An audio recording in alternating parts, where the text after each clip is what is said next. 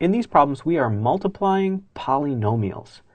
And what are polynomials? Well, they're these kinds of expressions in algebra where you have more than one term. We've got a 5x and we've got a negative 4y. And we want to square it. The first thing to do is to remember that when you square something, you multiply it by itself. So this problem is really 5x minus 4y times 5x minus 4y. That's the same thing as 5x minus 4y squared. Now to multiply, we are going to use something called FOIL. And FOIL stands for first,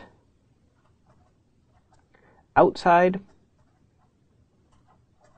inside, and last.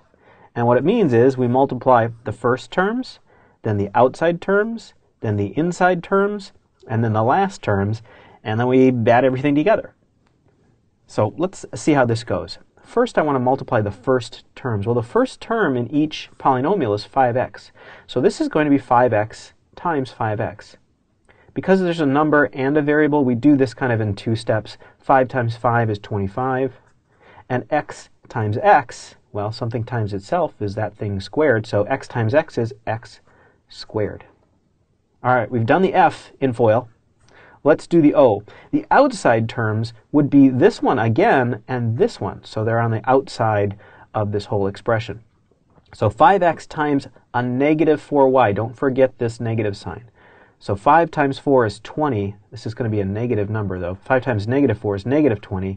And x times y, well, we can't do any squares there because we've just got one x and one y. So the way we write that when you multiply x by y is just xy. So that comes out to negative 20 xy. So there is our outside done. Now the inside terms are these two, a negative 4y and a 5x, which is just what we did the last time, but just in a different order. So negative 4 times 5 is negative 20, and y times x. You could write that as yx. I'm going to write it xy. It's the same thing, and these will be like terms that we have to add together. So I'm just writing them in the same order. All right, and finally, so that's the inside. Now we do the last terms, and the last terms are this one and this one. So negative 4y times negative 4y. Well, a negative times a negative, that is going to be a positive. And 4 times 4 is 16, so this is plus 16. And y times y is y squared. Okay, we've done our foiling. The only thing we have left to do is to combine the like terms.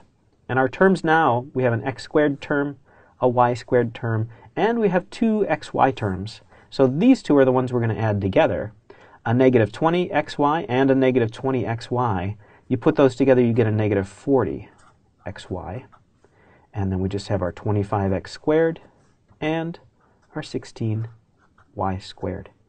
And that is the answer when you multiply 5x minus 4y times itself. All right, let's try one more. So here is another problem.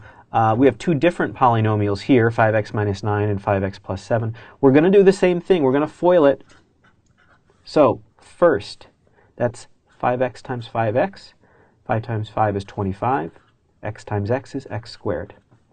Outside, that's 5x times 7. That's plus 35x. Inside, negative 9 times 5x. That's going to be a negative 45x.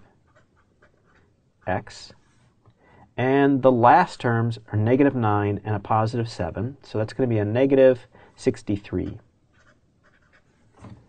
So there's our foiling. Now we just have to combine the like terms. We have an x squared term, we have just a plain old number term, and we have two x terms, a positive 35x and a negative 45x. When you put those together, you get a negative 10x. And we have our 25x squared and our negative 63. And that is our answer. So that's a little bit of work in multiplying polynomials.